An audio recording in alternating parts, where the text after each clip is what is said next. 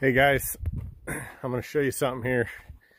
Pretty quick video, but it's a safety video. It is cab tilt cylinders. So what I want you guys to realize is that these cab tilts for these big risers, here, I'll step away a little bit. You can see the risers on these log shovels.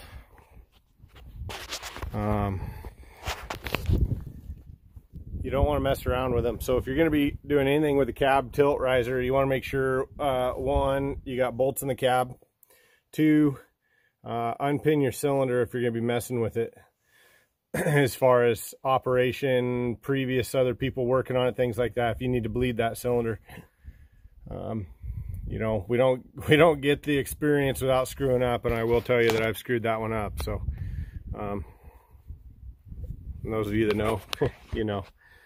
Anyways, I'm gonna flip the camera around here and I'm gonna climb up in this riser and I'm gonna show you guys what I'm talking about. But you don't want any air in these risers, especially these rear entry cabs too. They're really bad because if you don't put the cab bolts in them, they're gonna, and you just walk around the yard or whatever, you're gonna start to see they're gonna start to float a little bit, right? They're gonna have a little, they're over center pretty easily. The side entry cabs, they sit back a little bit farther, so they're not quite as bad. But as far as the rear entry cabs go, they are the ones that really get to me. If you don't put cab bolts in them, it doesn't matter what brand. Medill, John Deere, Link-Belt, Caterpillar, Tiger Cat. I don't care who builds the cab. I don't care who builds the riser, whether it's Pierce, CWS, it doesn't matter. You guys stick the bolts in. And you know, there's a couple others that have pins that go through the side that you know, that's another deal. It's just a safety precaution, man. I know you guys have heard some stories, and you know, you hear the stories, you're like, oh, that's never going to happen to me. It's going to happen to you if you don't take it seriously. So that's just what I want to get through to you guys. As young guys coming in, you just need to know that we're not joking when we tell you guys put cab bolts in. Every time you walk it off the low bed, make sure they're in before you walk it off the low bed. You go to walk it on the low bed, take the bolts out after you're on the low bed. So, all right, guys, I'm going to turn the camera around.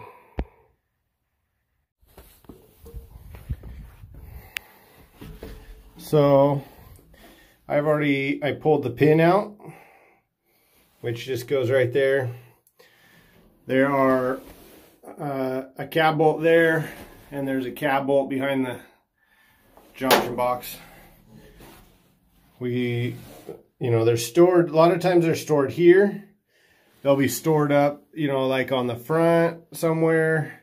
But what you need to do is you need to look for these threaded holes, welded in nuts, things like that. And there'll be cab bolts in there.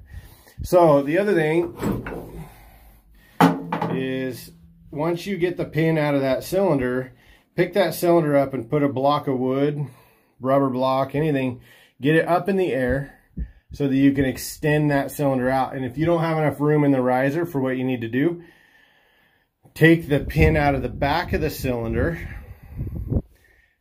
take that cylinder and lay it outside the door here. Okay, just lay it outside the door and run that cylinder in and out outside here. Guys, this is serious. It's something that if you get an air pocket in this cylinder, you know, when you're extending, you're pushing, and when you're retracting, you're pulling, right? Well, when you go over center, the weight of that cylinder, you have to over pressurize this side of the circuit, right? So this side of the piston. Currently, the piston's clear down here in the cylinder. So as it moves forward, this is all going back through to the tank. And when you're lowering the cab, you are actually pushing more pressure on this side that over pressurizes this. And that's how you release your load lock. So if you have an air pocket in there where you can't actually lock that load and it can't hold the cab, that cab's going to go over forward, and it's going to go over forward very violently. So seriously, guys, just take it from me. It happens. It happens faster than you can even imagine. It will happen in the blink of an eye, and you won't even know that you did anything wrong until it's over. So especially on a machine with a cab that is over center really bad. Sorry for the in and out. I'm trying to trying to put some tools away here. We pulled the motor out of this one. This one's got a dead short in the motor for the pump. So I'm trying to put some tools away while I talk to you guys.